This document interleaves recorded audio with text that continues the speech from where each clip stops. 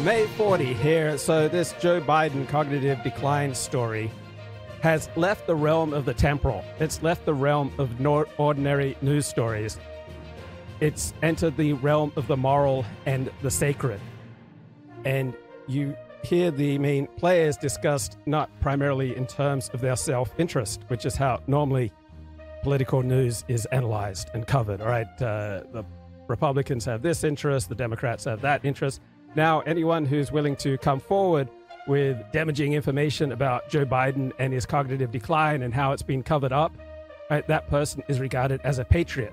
Right? If people had done that prior to the disastrous debate June 27th, right, their motives would have been questioned. And why on earth is this Democrat leaking this information at this point against Joe Biden? And so the focus would be on motives. But now we aren't hearing a lot of analysis of the motives of the primary players, right? We've entered the realm of the sacred. So that's an example of how this story has taken on connotations of Watergate, right? Because Watergate was not primarily about the political players and their self-interested motivations, all right? Facts don't speak for themselves. They always need a context. They need a narrative, and the context for this Joe Biden decline story is changed from that of the temporal to that of the eternal. All right, this story is no longer a partisan one. It's an American one. The health of the republic is at risk. All right, we have a national security risk, and the problem is an infection of lies emanating from the White House, just as in Watergate, where the problem was the lies emanating from the White House. So all sides of the American political spectrum are increasingly demanding that Joe Biden step down because he has broken his contract with America. He's exhibited bad faith. So bad faith refers to honesty or fraud, and it means dishonest belief or purpose, untrustworthy performance of duties, neglect of fair dealing standards, fraudulent intent. So now we're hearing about a Parkinson's specialist spending a great deal of time and making numerous visits to the White House. What the heck is going on? Was Joe Biden's cognitive decline diagnosed or undiagnosed? Either way, it's a heck of a story. So Professor Jeffrey Alexander is a sociologist, I believe, at Yale, and he wrote in his 2003 book an essay, The Meaning of Social Life, A Cultural Sociology. So he talked about how Watergate just started out as a third-rate burglary, neither politically motivated nor seen as morally relevant. Then the Democrats took it up, said it was a major act of political espionage, a symbol of a demagogic and amoral Republican president. But Americans were not persuaded by this extreme reaction, and the incident received relatively little attention in 1972. It did not generate any widespread sense of outrage. Now, with Joe Biden, the majority of Democrats did not want him to run for a second term. So his run for a second term was an installation by the elites. So now the elite outrage of Joe Biden is following up on the disgust of the majority of Democrats for the past few years.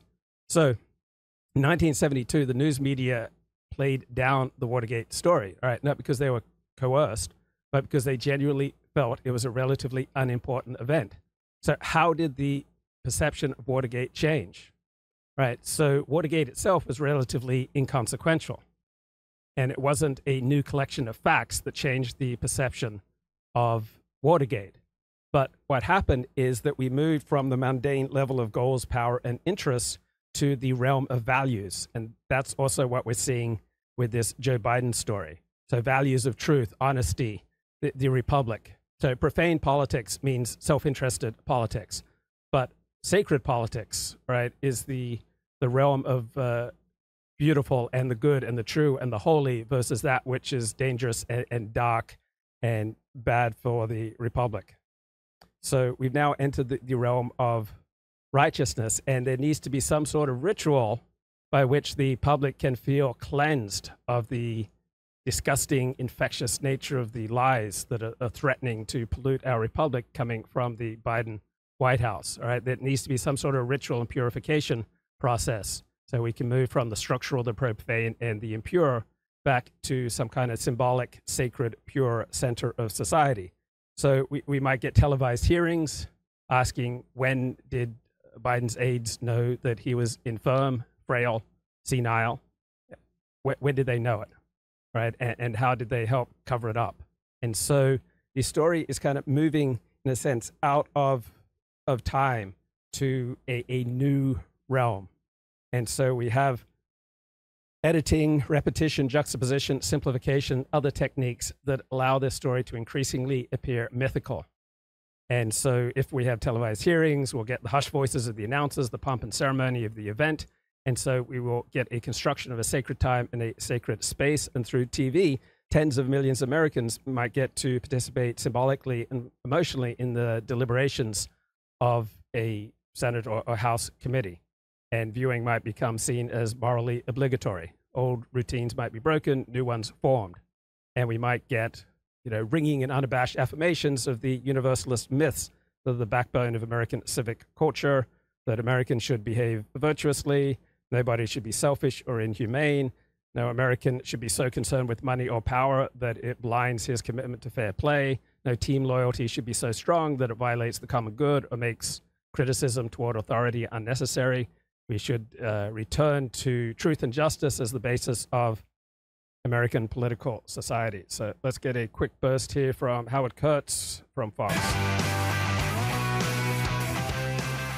It was just 1 month ago that the Wall Street Journal was criticized and even denounced for a story headline, "Behind Closed Doors, Biden shows signs of slipping." Quote, "He read from notes to make obvious points, paused for extended periods, and sometimes closed his eyes for so long that some in the room wondered whether he had tuned out." And yet the piece was widely attacked. I am sort of actually embarrassed for the Wall Street Journal with this piece. This piece is so tilted, so off the mark. Is he 81 years old? Yes. In the wake of President Biden's disastrous debate and a growing media and Democratic revolt against his candidacy, co-author Annie Linsky says she was surprised at the chorus of condemnation. What we've seen in the last few days is the reporting that we did was vindicated. We had a very high bar for what we were willing to report and what my editors were willing to report. Where does the Journal go to get its apology? And this cover of The Economist says it all. Now, other journalists are digging into Biden's mental fitness. The New York Times reporting that to White House officials, he increasingly appeared confused or listless or would lose the thread of conversations. There have been 15, 20 occasions in the last year and a half when the president has appeared somewhat as he did. So if you go to church or you go to synagogue or you go to mosque and the religious leader of your community stands up and speaks, all right, you don't get the sense that he's speaking out of his self-interest, right? And obviously he's just as self-interested as a plumber or someone in construction. But the setting, the rituals, the precedents, the tradition, the scene all set the stage for someone who is speaking for God, for speaking for tradition, speaking for the best interests of the community as a whole. And so the scene, the setting, the narrative, the precedents, right, they create how we respond to a message. So if your pastor, your rabbi, your imam stood up and spoke and you overwhelmingly saw his speech in terms of his own self-interest, that it's not so much he wants us to become holier and more ethical, he just wants to increase his power over our lives, then you would be very much breaking with the norm. All right, if you shared that perspective with your community, it would be highly unpopular. The only exception would be is if the community had come to see your religious leader as unfit for office.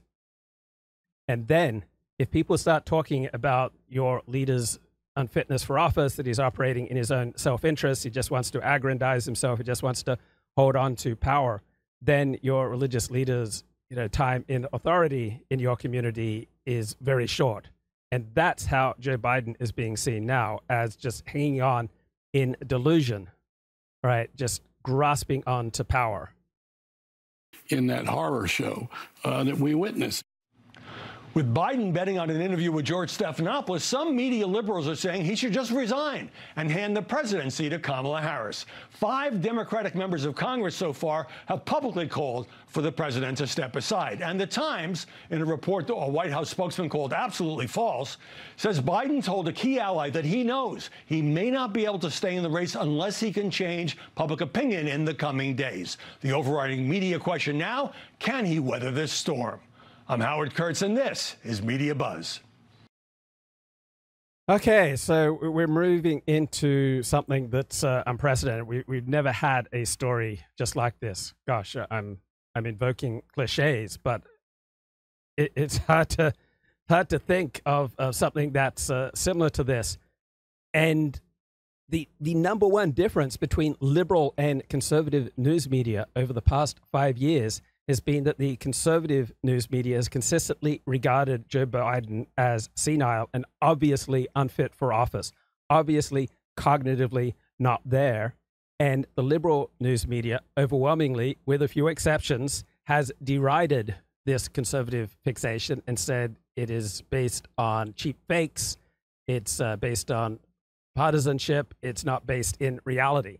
And on the biggest divide in the news in the United States over the past 5 years, the conservative news media has proved to be correct, right? You would get more wisdom on this story, right, from your 115 IQ right-wing talk show host.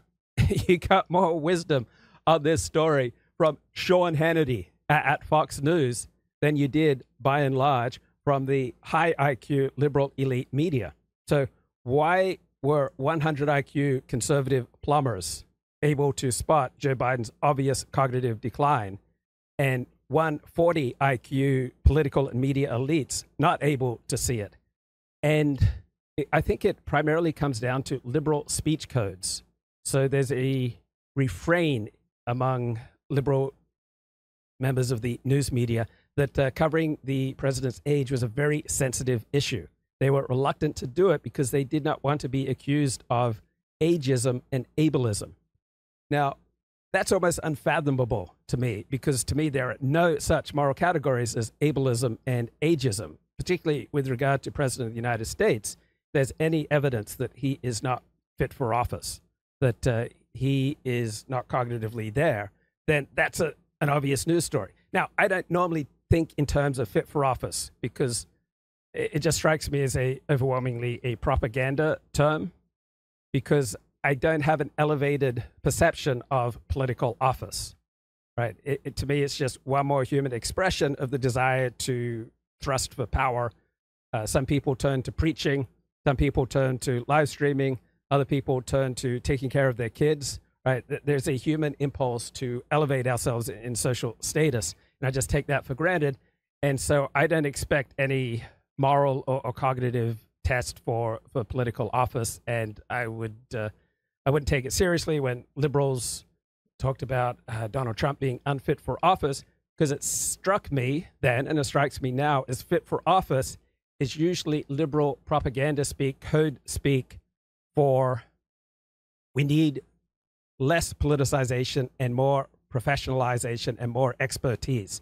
So determining whether or not someone's fit for office is usually a liberal concern, and the standard is, does the person meet up to the hero standards of liberalism? Will they pass tests by professionals, by the elite? So what common sense is to conservatives, right? Belief in expertise and science, and expert consensus is to liberals. And so this idea of fit for office is overwhelmingly a liberal concern. But now it's such a dominant part of our narrative, it's kind of hard to think about the Joe Biden story without that accompanying fit for office. Now, I'm not at all outraged by Joy Reid saying that she would vote for Joe Biden in a coma over any Republican candidate, because I think if most people are honest in their political preferences, right, if you identify as a Republican, you will vote for a Republican even if they're in a coma over a Democrat. And if you identify as a Democrat, you will, of course, you'll vote for a Democrat in a coma over a Republican. So I see politics as an expression of the evolutionary struggle for survival. I don't think in terms of fit for office. But now this story has elevated itself from humdrum concerns of clashing conflicts of interest to the realm of the sacred and the holy. It's a whole new world. Are mostly downbeat, with James Carville citing a CBS post-debate poll. We have a country that 72% want something different. If the Democratic Party can't produce something different that 72% of people want, then why do we exist? Yeah. What are we here for? That's key, because initially I thought, oh, this is an elite-driven story, because there hasn't been a change in grassroots attitudes initially. But the grassroots of the Democratic Party have made it clear for years that they do not want Joe Biden to run for a second term. So initially I thought, oh, this is an elite-driven story. Then I recognized, oh, the elite's just catching up to the public sentiment. And now the elite's catching up to the public sentiment that has filtered back to the grassroots, so that when congressmen, all right, talk to their constituents, all people want to talk about is Joe Biden's fitness for office. I mean, the country is clamoring for change. I do not think he's going to be their nominee. I don't know that he makes it to the end of his term. He needs to do everything he can to reverse the impression, the clear impression that was left by that debate. If there is concern that the president doesn't have the acuity to handle an hour or an hour and a half of questions, I don't understand the delay. Why not just have a press conference right now? In that exclusive interview with ABC News anchor George Stephanopoulos, Biden was on the defensive, saying he wouldn't drop out unless the Lord Almighty told him to. Do you dispute that there have been more lapses, especially in the last several months? Can I run the 110 flat? No, but I'm still in good shape. Are you more frail? No. Do you have the mental and physical capacity to do it for another 4 years? I believe so. I wouldn't be running if I didn't think I did. Look. Mr. President, I've never seen a president at 36% approval get reelected. Well, I don't believe that's my approval rate. That's not what our polls show. Sure. So the interviewer there, George Stephanopoulos, should have followed up with, okay, which polls show what? All right, what's the basis for your assertion? So when Joe Biden talked about he needs to be reelected so he can continue on with his Middle East peace plan, what basis, Mr. President, is your Middle East peace plan effective? The Middle East seems like an absolute mess. All right, we seem on the verge of a major conflagration right now. Why on earth? What's your basis for believing that your Middle East peace plan is particularly effective?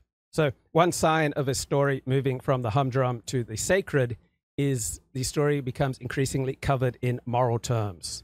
And so we see liberal columnist Jonathan Chait writing for New York Magazine today, the problems are ethical, not just political, with the Biden team. Joe Biden has not broken any laws, but he has violated two important norms. First, he brought his crack addict son Hunter in to serve as an advisor in the White House, right? So Biden's aides are raising concerns like, what on earth is Hunter Biden doing in our key meetings? Right? What the hell is happening? Like, why did Joe Biden turn to his crack addict son as the primary person to prepare him for the George Stephanopoulos interview? And then the second and more severe violation of norms that Joe Biden is engaged in is he's ignoring the need to examine his cognitive health. Right? He has continually dismissed the need for a cognitive exam. So many different angles to this story, but perhaps one that is particularly juicy to discuss as a conservative. All right, I'm on the right.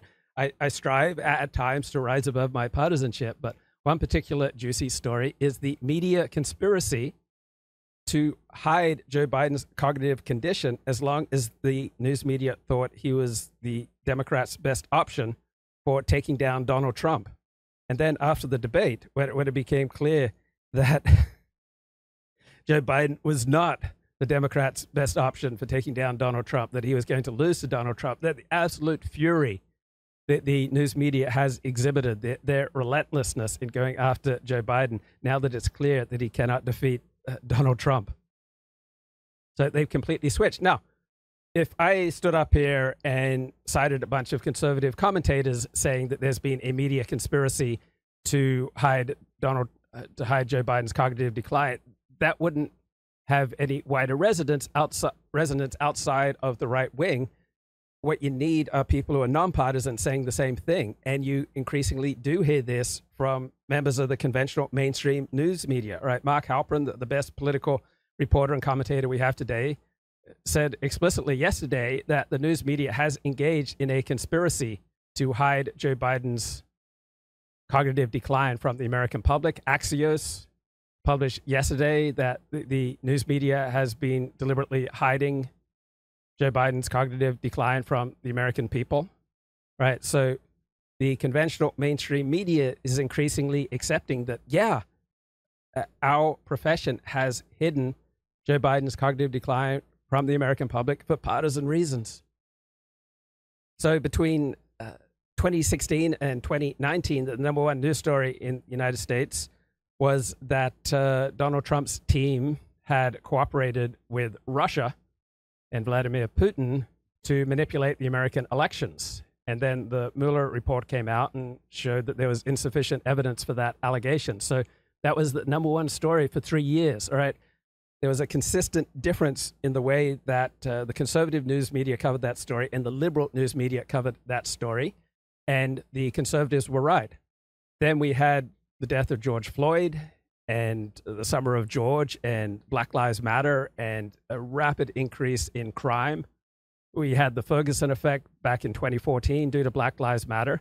And again, the conservative media was much more accurate that the Ferguson effect, the George Floyd effect, led to an explosion in unnecessary deaths due to a dramatic increase in violent crime in this country, with also repercussions for reckless driving and driving deaths and pedestrian deaths, and now also a remarkable increase in deaths by suicide in the Black community in particular. So the conservative news media was far superior to the liberal news media in covering that story. On the other hand, conservatism has developed an increasing distrust of expertise as more and more experts are in the realm of liberal politics. So conservatives used to have the same respect for science and expertise as liberals just 20 years ago. Now that's completely changed. Conservatives have this knee-jerk distrust of expertise, and they've been shown, I think, by COVID to frequently be wrong. So many conservative right-wing talk show hosts refused to get vaccinated and then died from COVID. So, you know, my opinion that liberals on the left generally had a more responsible attitude towards containing COVID because they were less constrained by the knee-jerk conservative opposition to deference to expertise and the knee-jerk conservative opposition to removing rights and the knee-jerk conservative opposition to big government. So controlling something like the coronavirus provides a basis for the temporary taking away of rights. And many conservative commentators said, oh, this is just part of a big government push by Democrats, and we're going to lose these rights forever. And that just did not turn out to be true, right? The rights to freedom of assembly, freedom of movement, freedom of participating in your religion at a church or a synagogue, they were returned shortly after widespread vaccination. So conservatives were wrong on many things with regard to COVID. So it's not like I think that conservatives don't have their blind spots. Like every individual has their blind spots, right? Everything that we hold sacred then becomes a blind spot for us. Conservatives have their blind spots. Jews have their blind spots. Christians have their blind spots. Young people have their blind spots. For example, up until late 20s, right, most people have a vastly exaggerated sense of their own capability. So young people have their blind spots, old people have their blind spots. We all have their blind spots, but what we don't get in conventional discourse is pointing out typical blind spots by Jewish intellectuals, typical blind spots by conservative Christian intellectuals, typical blind spots of the young or the old, or of blacks or gays or evangelical Christians. All right, all groups have their blind spots. Let's just play a little bit more here from Howard Kurtz. Problem, polls are wrong. It was just one bad night. Well, that interview, you really didn't see him acting much different than you've seen him act for many months now, many years now. So you can describe it now as halting and low energy, but this is what Americans have been seeing for a long time. And a lot of even Democrat voters have felt this way about Biden, and yet they nominated him to be their candidate. And so this Stephanopoulos interview looks more like a Democrat operative, and he is one, trying to implore a fellow political ally to get out of the race for the good of the Democrat Party. Well, Stephanopoulos hasn't been, at least officially, since the days of the Clinton White House, a Democratic operative. But Richard, David Axelrod, who of course worked for Obama, called the interview showing. Know about that. I mean, the vast majority So Molly Hemingway wrote a book on the 2020 election, and to the extent that Republicans and conservatives can make a case that the election was rigged, she has done the best job. Now, I wasn't convinced. I thought there were many shortcomings to her book, but she still did the best job of any conservative about changes in voting laws in the 2020 election that may have not created a level playing field. The majority of Americans have, with their own eyes and ears, witnessed the decline of this president. It was a major talking point in 2020. We're talking about a White House press corps that had no problem running wild with accusations and anonymous sources and conspiracy theories when it was a Republican, Donald Trump. But now we're supposed to believe that they were somehow duped, that the rest of the country could see something that they couldn't see. I don't buy it. I don't think any Americans buy it. The level of media corruption that we're seeing is complete at this point. They didn't cover the story because they thought it would be bad for Democrats to talk about the senility of the president. And now they're covering it because they've lost confidence in their ability to drag Joe Biden across the finish line. There's nothing honest about this, and they don't get any points whether they... All right, so they thought that Joe Biden was their best bet to defeat Donald Trump in the fall. And after debate, they saw that he was not going to defeat Donald Trump. Start covering it now or not? As we look at live pictures of the president at a black church in North Philadelphia, Mount Airy, I guess I would just say that. So amazing. It's just so bad. So interesting commentary from the former president, with Kamala Harris trailing Trump in one poll by only 2 points, better than Biden. There's sort of a new buzz about her, especially with Jim Clyburn saying if Biden doesn't run, he will back the vice president. What do you make of all that? I think it's worth noting that all of this desire to oust Biden is happening only among the media and other top Democrats. You are not seeing a groundswell calling for change from Democrat voters. Again, they just had a primary election. You just are seeing this, right? The primary election was rigged, right? In 2016, the primary election was rigged to make Hillary Clinton the Democratic nominee. So she got answers to questions from CNN, unlike all the other candidates. So the primary elections for candidate for president in the Democratic Party have been largely rigged. They just overwhelmingly chose this man to be their nominee. And now there is growing grassroots opposition to Joe Biden running as the Democratic nominee. And now the media are acting like there's, like, basically that doesn't matter. They don't feel confident in Biden. They want to replace him. And you have a media who are claiming that they were lied to because they think it would be better. They're willing to look stupid. So one of the major themes of this show is the importance of situation. And this is a great test whether this theory that I have, that I took from John M. Doris, about how the situation is usually is often more important than any other factor for determining what's going on. Right? This is a great test whether you can take this theory and apply it to worlds where you don't know nearly as much as the experts. So the dominant perspective of political experts all last week was that Joe Biden cannot be replaced as nominee for the Democratic Party. I don't know as much as the political experts, but armed with this theory of the importance of situation, and it's the situation that determines the relative importance of competing values, right? I saw the situation was so dire that Joe Biden will be forced to drop out. So perhaps this theory is more valuable than expertise in many different areas. Also, due to the dire nature of Kamala Harris being unpopular and not demonstrating the ability to think on her feet, to be verbally fluent, to respond well under pressure, I also suspect, opposed to almost all the political experts, that there will be akin to an open primary for the Democratic nomination. So will this construct of the situation win out over expertise? Because from the perspective of expertise, the idea of an open nomination now to be the Democratic nominee for president seems absolutely outlandish. So on the basis of precedent, on the basis of law, on the basis of expertise, right, the idea that we're going to have an open primary for the Democratic nominee for president is unfathomable and outlandish. From the construct of the situation determines what's the most important factor, right? That open primary seems like the most likely choice. So, yeah, I think there's going to be an open primary for the Democratic nomination for President of the United States. And obviously, I know less than political elites, but sometimes if you've got a powerful enough construct, right, you can see reality more clearly than the experts. On the other hand, a construct, a conception of reality can blind you. So the United States conception of reality prior to Pearl Harbor was that the Japanese would not attack. And because this conception was inadequate, right, the United States was devastated in the Japanese attack on Pearl Harbor. Similarly, the Israelis had a conception that their enemies would not attack on Yom Kippur, 1973. Their conception proved to be inadequate, and Israel's enemies made substantial gains in the first 2 days of that war.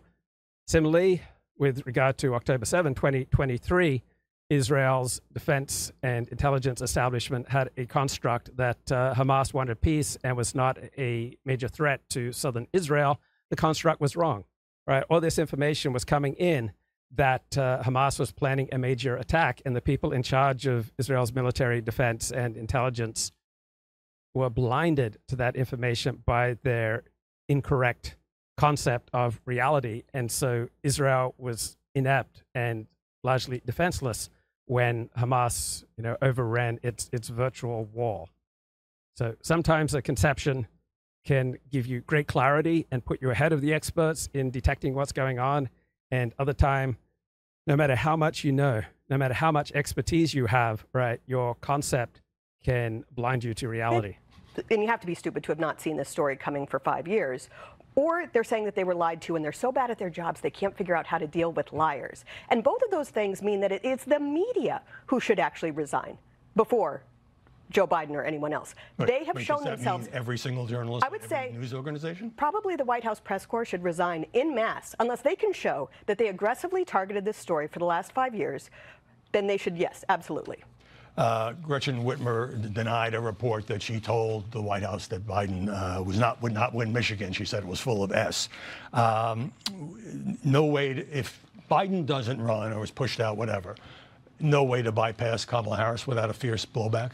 Listen, I definitely think Kamala Harris will be the problem, but I do think Molly brought a problem with both parties are guilty, and we should be looking at his policies. They don't like inflation. They don't like what he's doing with foreign policy. They don't like domestic policy. And you have not heard the media. So the news media has not wanted to focus on the issues, on policy, because most of them cut against the Biden administration, right? There are a few areas where the Biden team is more popular than the Republican approach, such as with regard to taxing the rich and with support for abortion rights. But on most policy issues, the Republican platform is more popular. Media talking about the actual reason why Americans don't like Joe Biden. Instead, they're just doing all this about his health. Well, but hold on. Donald Trump. But the race was his policies either. I want to get to this. 2 black radio hosts have confirmed that the Biden campaign gave them questions in advance. I mean, how much lacking in integrity are these radio hosts to simply repeat the questions that are given to them by the Biden White House? And they each used 4 of them. And even then he stumbled at times. Does that suggest that his own people don't trust the president to do routine interviews? So again, this is something that the White House has been doing for years. No. If you follow non-leftist media, you have known this story for years. Well, you have seen the questions supplied. That's true. She's absolutely right. This was the most dramatic divide between conservative media and liberal news media, right? Overwhelmingly on the conservative side, its leading commentators have pointed out that Joe Biden is cognitively not up to the task of President of the United States. It's an outrageous journalistic breach. So when it was caught on tape, on video before, that he was being handled questions and he knew exactly who was going to ask which. So Molly Hemingway is a conservative partisan, but her arguments here are being increasingly echoed by mainstream prestigious journalists, such as the men running Axios, including Alex Thompson, Mike Allen, Jim Vandehey. Which question? CNN said this was a mark of him being well prepared. Now they claim that this is some huge. Right. The New York Times, shortly before the debate, ran a column saying that Joe Biden was like, Beethoven, right? Just getting better with age. scandal when they were covering it for a year, for years, just a few years ago. The only thing that has changed is that the media went from covering this up because they thought it hurt Democrats to now making a big deal about it because they're. So Molly Hemingway strikes me as the most compelling near daily conservative commentator on TV. Who's better than Molly Hemingway?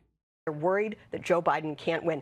Everything can be understood through the prism of, does this help or hurt the Democrat Party? That's the only consistency in our media. Well, I'm not sure. That is a damaging charge, and this story makes it look like she's right. But no, claimed that no military had died under his watch. Yes, that was a mistake. That was a misstatement. It was false. Trump also claimed that he has the highest rating in the VA, and that's not even a thing. Yeah, All right. And then he said black jobs. We can go about that. And that's not a thing, because I don't know what a black job the is. person you don't like. There are characteristics of black jobs and Ashkenazi jobs. For example, Ashkenazi Jews normally don't serve in the military in the United States. They normally don't do manual labor jobs, right? So a far higher percentage of African Americans work in manual labor or janitorial or low-paying jobs compared to Ashkenazi Jews or compared to Northeast Asian citizens of the United States. So there are jobs that are distinguished by the differing percentages engaged in that occupation. So security guards seems to be overwhelmingly, at least in California, right, a black or a Hispanic job, right? Janitorial tends to be increasingly Hispanic job in California. Lower level construction jobs seem to be increasingly Hispanic jobs. Domestic labor used to be primarily a black job in the United States of America. Now it's increasingly a job held by Hispanics. Joining us now from Florida, Ben Shapiro, co-founder of The Daily Wire, host of The Ben Shapiro Show, and a #1 New York Times best-selling author. Ben, you write in The Spectator that the mainstream media, trust in the mainstream media, has been fractured beyond repair, and obviously that's been building for years. Why do you think we've reached the breaking point now? I think that in all other cases where the media have deceived the American public on everything from their over coverage of Russiagate to their coverage of COVID to Black Lives Matter, there's at least been this level of plausible deniability where they could still make the case that there were studies supporting what they were saying or that there were experts who suggested the opposite. What happened during the debate with Joe Biden and Donald Trump is that a case they'd been making about Joe Biden for years, which is that he was mentally and physically sound, or at least sound enough to be president of the United States, was exploded just in public, and everybody saw it, and there's no way to deny it. And it was also perfectly obvious that the press had to have known that because obviously people who are in the general public were noting Joe Biden's pretty obvious decline over the course of the past couple of years. And so when the media came out with this extraordinary outrage, this shock and surprise at Joe Biden's status, I think the American. So this story is just one of many that emphasizes a dramatic gap between what your eyes see and what the arbiters of truth tell you is true. So the arbiters of truth occupy the high ground in our culture. They're the people who dominantly run most of our institutions. They dominantly have a liberal left worldview. So your eyes see that different groups commit different amounts of crime, right? There are different proportions of those who commit violent crime. It doesn't just break down, for example, to the demographics of the population. And so your eyes tell you that different groups have different gifts. But this is something that is socially unacceptable to say. Your eyes tell you that men and women have different gifts. Your eyes tell you that the game is sometimes, rigged against men, such as sexual harassment laws. So women can wear highly provocative clothing to the office, but if the man comments on it, the man's the one who gets into trouble. So differences between men and women, differences between racial, ethnic, religious groups, right? Proclivities towards violent crime or to cheating on taxes, right? Tend to differ between groups. And there are all these obvious discrepancies between what your own eyes tell you and what the arbiters of truth tell you. And so this creates, particularly on the right, increasing distrust of our institutions and distrust of expertise and distrust of science and distrust of the news media. American public and the public generally looked at that and said, wait, you're not shocked by this at all. You're the ones in the room with him. You're on the plane with him. You're at all of his campaign events. You see him behind the scenes. And not surprisingly, we've seen a spate of stories over the past 2 weeks that have basically said what we all knew, which is that they knew for months, they knew for years that he was in a state of severe decline. Olivia Nuzzi's piece from New York Magazine being the most obvious case of this. But now, again, when people see this thing, you can't unsee the fact that there were people who knew about this for 2 years and kind of covered it up, and then it exploded, and there's no denying it this time in the way that there was about any of these prior sort of fibs that the media had been telling. Well, with the possible exception of the White House press corps, I mean, his inner circle kept him increasingly away from the press, which I criticized all the time. I've covered him for 35 years. I probably know him better than anybody at Fox. And I only saw the deterioration and confusion that everybody saw when watching on TV. In other words, it isn't like journalists got to hang out with the president. He was kept in a bubble. So Mark Halperin saw clearly Joe Biden's cognitive vacant state back in 2018. And conservatives generally saw Joe Biden's checked out cognitive state certainly by 2020.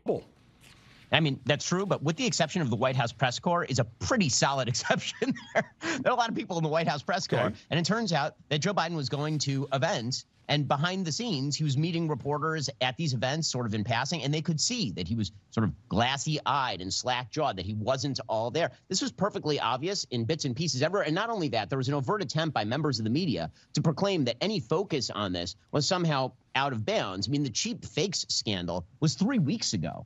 Hey, that was not 5 months ago. That was not 2 years ago. That was 3 weeks ago when the White House was trotting out this line that all of these videos were cut out of context and that actually the president was doing just fine. And then as soon as the debate ended, the New York Times put out a piece citing exactly the same videos as evidence that Joe Biden had been in a state of decline for weeks, months, if not years. And so, again, the sort of shock that we're seeing right now feels like Captain Renault in Casablanca, that they're shocked to find there's gambling been going on here. It's like, well, you're not really shocked. I think that what the media have been shocked by is the fact that Joe Biden's campaign was incompetent enough to put this on full display. That's the part that I think shocked everybody. Yeah, well, one of those... So the most important reporting being done on this story comes from Axios, particularly Alex Thompson.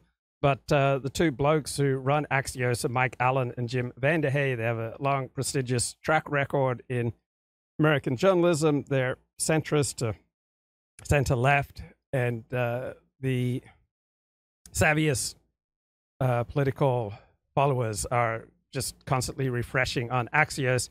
And so the most important reporting is consistently coming from Axios, including today. And they note we're in uncharted historic waters. We've got President Biden and the Biden family saying that nothing except an act of God will persuade Joe Biden to quit his re-election campaign. But outside of Joe Biden's family, you've got a fast-growing number of Democrats who are praying for and plotting a more earthly intervention.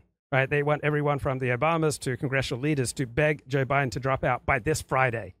Right? This is the consensus among the Democratic elites, right? And both sides seem to be 100% committed to their position. So both plan fierce public and private campaigns to see who buckles, right? So Democratic lawmakers have gone from shock last Thursday night to sadness to madness, right? They're absolutely infuriated by the Biden White House, and they were deflated by Joe Biden's ABC interview. They believe there's absolutely nothing that Joe Biden can do. So can the Biden family maintain their narrative in the face of nearly universal opposition? Right? It's really hard to maintain your narrative if nobody else supports you. Right? Every single person not named Biden, not paid by the president, recognizes how deep of a hole he is in. Right? David Axelrod posted an opinion piece Saturday, denial, delusion, defiance. We have other members of the elite news media, Dan Bowles of the Washington Post, talking about how Joe Biden is operating in denial. We're learning that major donors are quitting the party, right? And now big donors and key constituents are giving grave concern about Joe Biden's mental acuity. The story is breaking through into normal America. One swing state lawmaker says that monthly forum back home is usually consumed by community issues. Now all anyone wants to talk about is Joe Biden's age.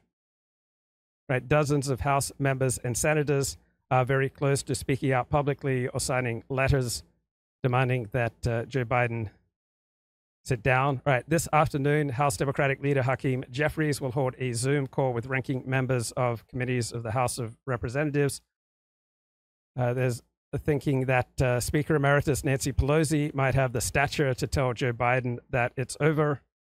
Top Democrats hope Biden leaves by Friday because the rush of events will soon soak up whatever attention Americans will give the news as the summer wanes. Right, if Biden were to endorse Kamala Harris, she'd need time to ramp up and pick a running mate.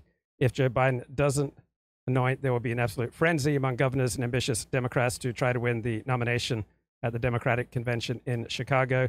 Every day that goes by that Joe Biden does not agree to step down is a disaster for the Democratic Party.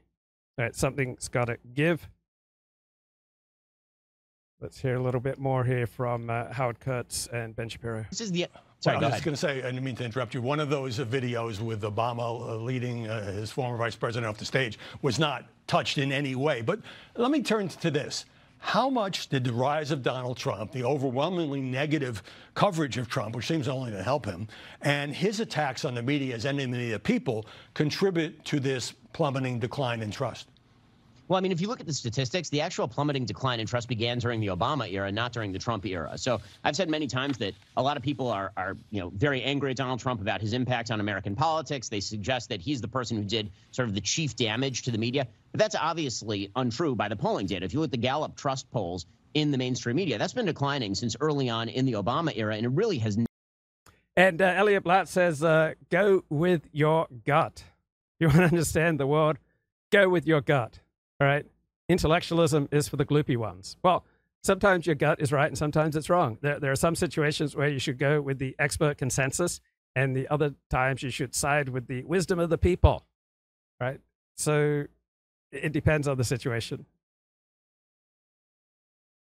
Never recovered. It went from about 50% at the beginning of Obama's term down to about 32% prior to even this last couple of weeks. Right, but you had a president who was constantly attacking the media, which he had every right to do, and it was a sort of part of the running theme of that presidency. But that was nothing new. I mean, if you recall back during the 2012 primaries, Newt Gingrich, to loud rounds of applause from people like me, was attacking the press specifically because during the Obama era, there was a reorientation of the press away from the idea that they were to hold truth to power and toward the idea that Barack Obama was a great light bringer who was to be sort of massaged into acceptability by the press at every available turn. And because of that, there was this widespread perception that the media had become a Praetorian Guard for Barack Obama, that they weren't even before that for other Democrats. And I think that Trump is a reaction to that. Trump, as I've said many times, is sort of the coroner of American politics, not the murderer himself. Now, but the media at times have been sharply critical of the Biden presidency, the deadly withdrawal from Afghanistan, presiding over an open border that took many months to gain traction. So it's not like it's all one-sided, and it's not like you were supporting him before. No, I think that what you saw in some of these cases, the border in particular, was sort of people arriving late on the scene. So the media, for the first few months, basically denied anything was happening at the border, downplayed it. And then, of course, as it became undeniable, then you have to cover it. And I think that's one of the things you're seeing.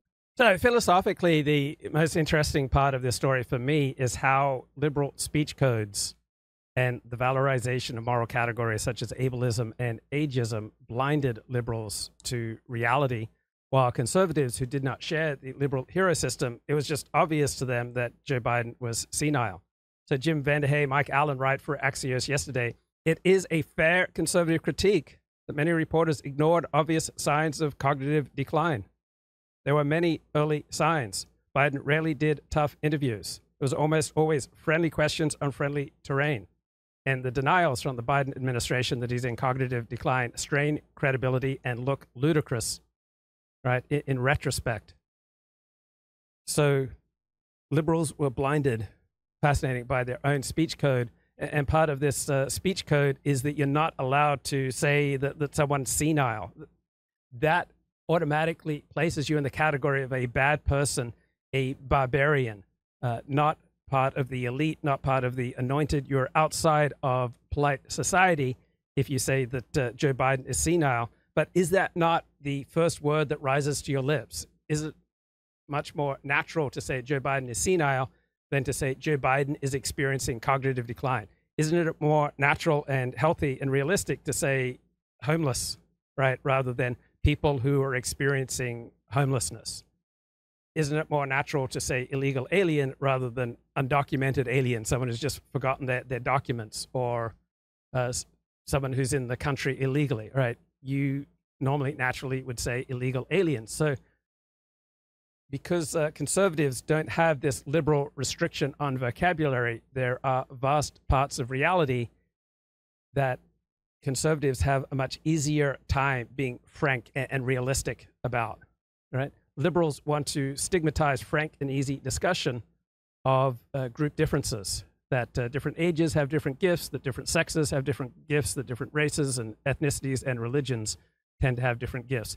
So back in January 6, 2022, Edward Luce wrote for the Financial Times. And the Financial Times, about the most prestigious English language publication in the world today, probably either exceeding, matching, or just below the New York Times. And so January 6, 2022, he wrote, "On no topic is the bifurcation of America's media more evident than that of the president's age. To the conservative media world, right, Joe Biden's imagined senility is a staple. Republican figures routinely call for him to take cognitive tests. The term dementia is bandied about. By contrast, the closest traditional outlets have come to addressing Joe Biden's age as an issue as a spate of reports into the low ratings of his Vice President Kamala Harris. So for the liberals, it is as if openly acknowledging Biden's advancing years will validate the right-wing conspiracy mongers. Well, it turns out the right-wing conspiracy mongers were right. Right now is now Biden's decline is undeniable, and so the media now have to cover it because it's totally undeniable. But that shouldn't be the job of the media. The media should be first on the scene, not last on the scene. It shouldn't be some rando Twitter account that's covering the news, and 6 months later, the media are like, hey, by the way, that rando Twitter account, turns out he was right. It should be the media. They're the ones with the most access, of course. All right. Just briefly, Ben, can the media rehabilitate themselves and avoid what you call in the piece the ash can of history? I think it's going to be very, very difficult for them to do so. You know, maybe they can do that if somebody, except for Biden, appears for the rest of the race. Let's say that Kamala Harris becomes the new nominee and Biden steps back. They would actually have. Yeah, of course they can rehabilitate themselves because everyone's got blind spots, right? Conservative intellectuals and pundits did terribly with regard to COVID compared to their liberal elite peers. Every group's got blind spots, right? Every individual's got blind spots. Of course they can rehabilitate themselves, but rehabilitate themselves with regard to whom? Right? It's not as though the news media is going to receive universal acclaim no matter what it does, right? The news media's reputation will vary depending on the demographics, right? Conservatives will have suspicion of the news media and of science and of expertise as long as these categories are dominated by people on the left. They have to cover Kamala Harris critically, which is something they're going to have a tough time doing given the fact that so many members of the media overtly would support Kamala Harris in the face of a new Donald Trump presidency. Okay, I understand the challenge. I'm certainly wouldn't argue that the trust has declined for many years. I think there are many reasons, but it's great to have your point of view. Ben Shapiro, thanks very much for joining us this Sunday. Thanks for having me. Up next, why Karine Jean-Pierre is grappling with a very angry press room. Real Estate Professionals Trust. Come on, I'm trying to run a show here. The White House briefing erupted with outrage. So why is the news media so angry? Because they're humiliated, right? That is why you've got this intensity of reaction, because the news media doesn't like being exposed and humiliated, just as like virologists would be humiliated if it turned out that the origins of coronavirus was a lab leak, right? The whole profession would drop in esteem. And now the whole profession of journalist, right, political journalist, is dramatically dropping in prestige because it looks as though the White House press corps in particular has engaged in a massive cover-up, something that has put the safety of the republic at risk, because they've covered up the declining and obvious nature of Joe Biden's senility. Questions for Press Secretary Karine Jean-Pierre after the president's abysmal debate performance. Is anyone in the White House hiding information about the president's health or his ability to do the job day to day? Absolutely not. Pelosi said it's a legitimate question to ask if this is an episode or is this is a condition. Which one is it? Well, what I can tell you is that he had a cold and a bad night. I would not see this as an episode. Are you being straight with the American people? So are you saying that the majority of Americans are misguided and that they just need to trust Dr. O'Connor and take him at his word? I have engagement with the president pretty regularly. What I see is a strong, resolute president who's always willing and able to work on behalf of the American people. Joining us now from outside Philadelphia, Jackie Heinrich, senior White House correspondent for Fox News. Jackie, there was much more of that. Why do the reporters in that briefing room sound so angry and aggressive in their grilling of Karine Jean-Pierre? Well, Howie, I think that, there's this broad feeling that we've not been allowed access to the president for so long. And there are a lot of reasons, I think, why that strategy has happened. I don't necessarily think it's because he has been secretly behind closed doors deteriorating for longer than we all know. I think that there's a bigger and maybe even more concerning layer there, which is that they have, as an administration, calculated that they don't need us and it doesn't benefit them to talk to us. They can go to a certain, zip code where they need to reach a few thousand supporters and go to a friendly podcast host there and get their message out and really sort of just give us handout video, which is why we as a press corps are always trying to advocate for more access. But when the Band-Aid is ripped off, you see him, for 90 minutes and all of the sort of arm's length comes spilling out into full view, people are concerned about, why haven't we been able to get our eyes on him up until now? Right. And my own view is that I think many of them felt misled and even lied to. But this raises a point because earlier in the program, some of the critics of the president have said, the White House press corps did a horrible job because you all knew this. When you're on the road, how much do you actually get to see the president? Not at all. What we see, you see. We see him from, the underwing of Air Force One as he's going up the stairs. He might come over and gaggle with us here and there. We might get a question shouted to him on the South Lawn as he's going to Marine One. He might answer a question leaving the East Room after he gives, prepared remarks from a teleprompter. But I also think the reason why they do that is that this administration, the people who run it, don't like when the president speaks off the cuff. You recall when he at the State of the Union mentioned Laken Riley's name for the first time, and he said that she was killed by an illegal, right? And then he gets the question at the underwing of Air Force One, do you regret using that term? And his answer was, no, technically, he's not supposed to be here. And then fast forward a couple days, and he's having an interview with MSNBC saying, actually, I should have said undocumented. That's because when the president speaks off the cuff, the answers that he gives don't satisfy big parts of the base that they're trying to keep in line. So this is a very highly choreographed administration. So obviously referring to someone who is in the country illegally as undocumented is a euphemism, right? What documents are they missing? They're in the country illegally.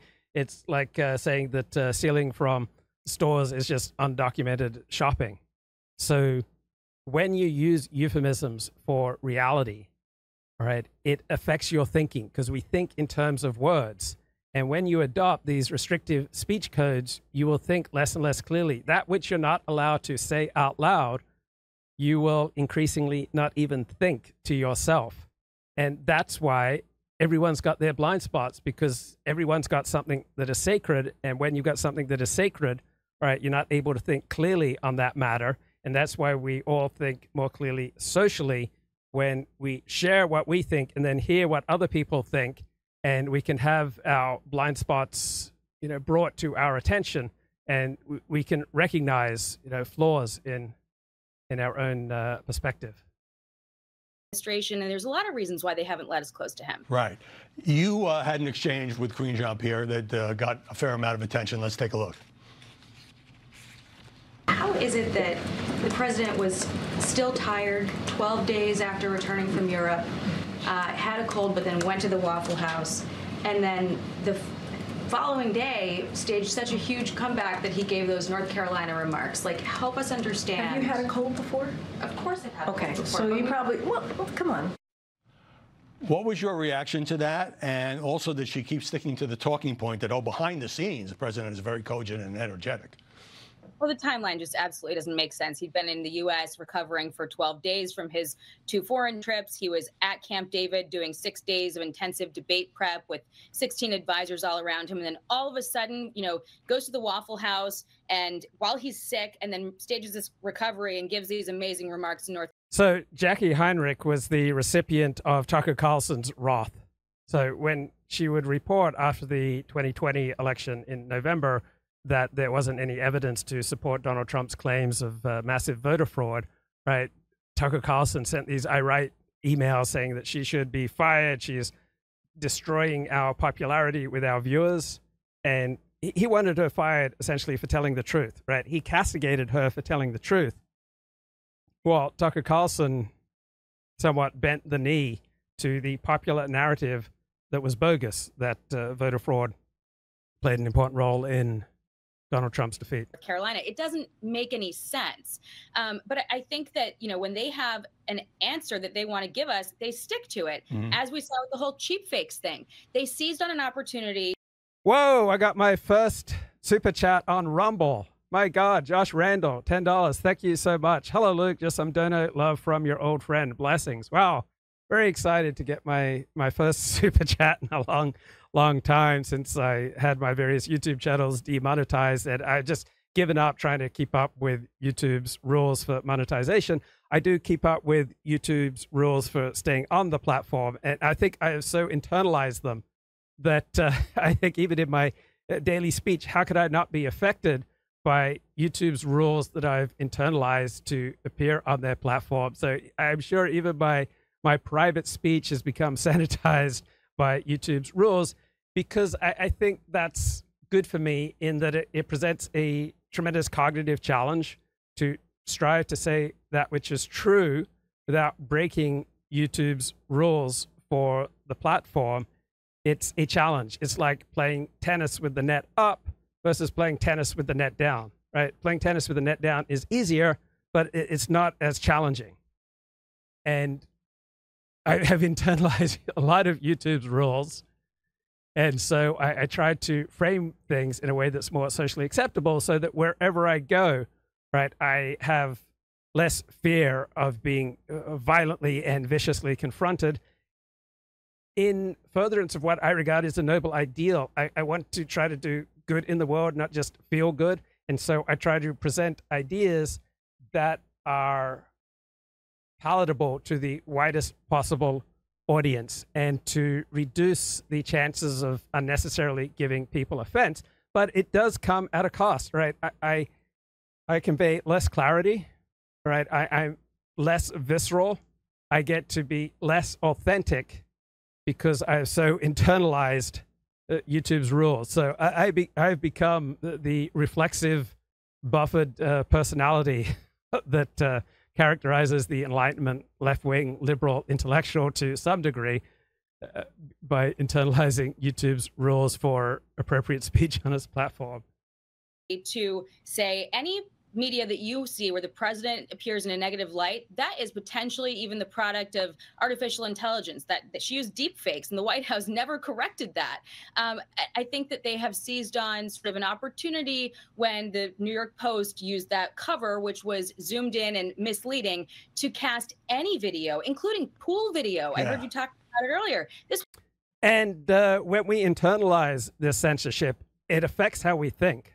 Right, things that we're afraid to say out loud because they would just so dramatically operate against our own best interests could completely ruin our lives, not just ruin our lives, but ruin our families, damage our community, right? By internalizing this censorship, it makes clear thinking more difficult. But everything comes with a trade-off. This was, you know, the Juneteenth event was shot by the pool. Right.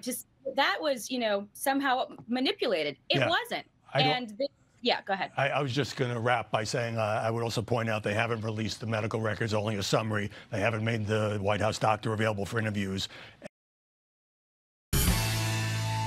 Right, the Supreme Court handed Donald Trump a major victory by ruling a president has absolute immunity for official acts while allowing presumptive immunity for acts that could be challenged, but leaving that unclear. I think that it is a brilliant decision. It's a 6-3 decision. The left is going to go crazy. The majority of the court fears what has never happened, and the minority of the court fears what they have already seen happen in the Trump presidency. The mass hysteria among the liberal media and Democrats is really quite overwrought. It's exaggerated vitriol. This was a common sense, well-reasoned opinion. This court has said today that an American president is a king, an absolute FU to the founders. This court will never say no to him. The president should be allowed to perform his constitutional duties as president without fear that unscrupulous prosecutors will craft crimes out of thin air to arrest their political opponent. Trump said in a post, the historic decision by the Supreme Court should end all of crooked Joe Biden's witch hunts. So if you're a regular viewer of this show, you would not be vulnerable to this kind of hysteria over the U.S. Supreme Court ruling, because you would understand, as I've repeatedly said on the show, that the President of the United States already has all the foreign policy power of King George III. More importantly, there's not a dramatic distinction between democracy and dictatorship, period. All right. There are ways that they're different, but all democracies contain considerable elements of dictatorship, and or dictatorship contain elements of democracy. All right. There isn't this clear black and white distinction. And it's one of the recurring themes on this show. And I refer to a 2010 paper in the Minnesota Law Review by two Yale University law professors. Right. Obviously, these guys know far more about the law than I do.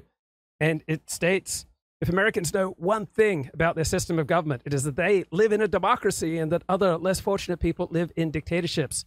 Dictatorships are what democracies are not. Dictatorships are the very opposite of representative government under a constitution. But this distinction between democracy and dictatorship is greatly overstated. We saw this during COVID, all these rights that we took for granted, such as freedom of assembly, freedom of movement, freedom to go to school, to go to work, to go to worship in your church or synagogue or mosque, were frequently taken away or diminished. And all rights, right, can be taken away if the entity that is sovereign decides that we're in a state of emergency, and the state of emergency doesn't even have to be real, right? So a county health officer in California can basically shut down anything. Right, every county in California, there are over 50 of them, have a health officer in charge, and they can shut down any public gathering, any business, any house of worship. They have that broad power. They can halt life as we know it if they believe there is a threat to the public health. So this power is already obviously there in our democracy and in any democracy, right? You could not have a democracy that functions through all situations if there was not the ability for the democracy to turn into, at least temporarily, a dictatorship, right? So the reason for the taking away of rights and for the imposition of a dictatorship is always that we're in a state of emergency, and sometimes this state of emergency is vastly exaggerated. Sometimes it has no basis in reality. But if you can get the law enforcement and the elites to go along with your decision, then you are sovereign, right? So Carl Schmitt said the ultimate goal of dictatorship is restoring the status quo, but dictatorship always lurks in the background. It's always waiting to emerge and to transform any existing political order. So it's not like there are only democracies and dictatorships, right? All forms of government contain elements of dictatorship, elements of democracy, elements of oligopoly, elements of socialism, elements of capitalism, right? So no matter how well designed a constitutional system you might have, right, you will always have situations that will threaten the survival of your constitutional system.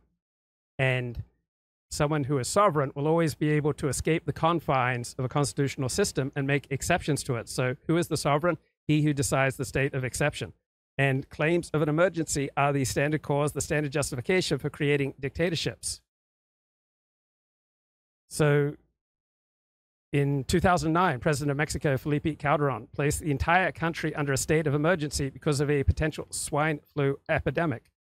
Right? This concentrated political power in his hands, right? He authorized his health secretary to inspect and seize any person or possession, to set up checkpoints, enter any building or house, ignore procurement rules, break up public gatherings, close down entertainment venues, right? And that this situation would continue for as long as the emergency lasts.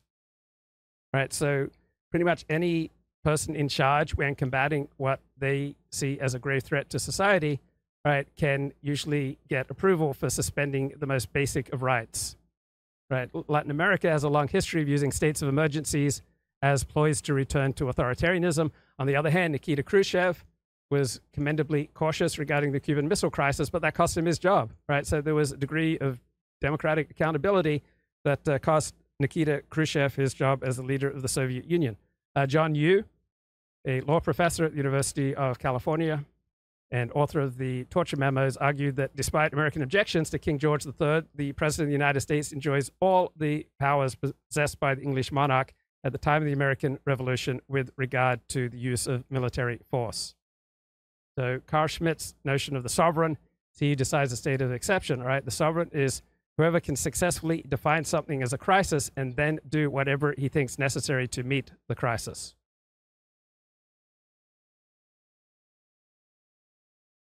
So the Democrats have been running for the last 8 years with the theme that democracy is on the ballot. And so their own rhetoric has blinded them to the more complicated nature of reality. At the same time, Democrats have been running against Republicans with the idea that democracy on the ballot. The Democratic Party has consistently rigged its own primaries for presidential nomination in 2016 in favor of Hillary Clinton, in 2020 in favor of Joe Biden, 2024 in favor of Joe Biden again. Right? They've rigged their own primaries to create their own aims. So most